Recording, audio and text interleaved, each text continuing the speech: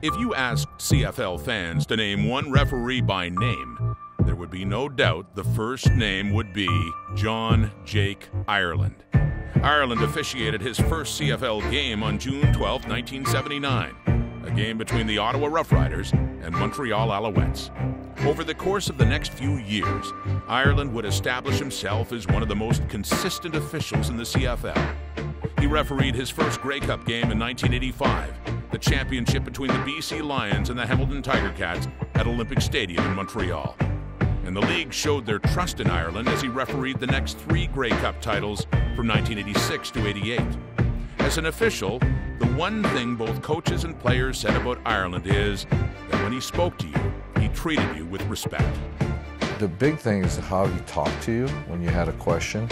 I thought he was very professional, a gentleman at all times. For his credit of being a consistent referee and being the head official in many big games, Ireland may be one of the only referees that fans would yell at by name instead of just, "Hey ref."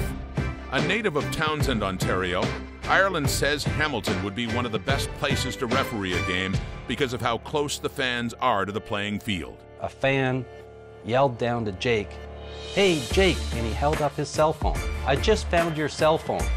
I know it's yours because it has 6 missed calls on it." During his last few years as an official, Ireland has acted as a mentor for the younger referees, helping them hone their craft and help raise the level of quality in officiating. Ireland refereed his last Grey Cup game in 2008 in the same stadium where he refereed his first, as the Calgary Stampeders defeated the Montreal Alouettes at Olympic Stadium.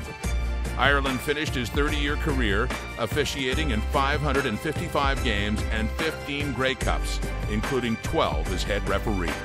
Ireland currently oversees the Replay Command Center for instant replays in CFL games. Ladies and gentlemen, please welcome to the Canadian Football Hall of Fame in the Builder category, John Jake Ireland.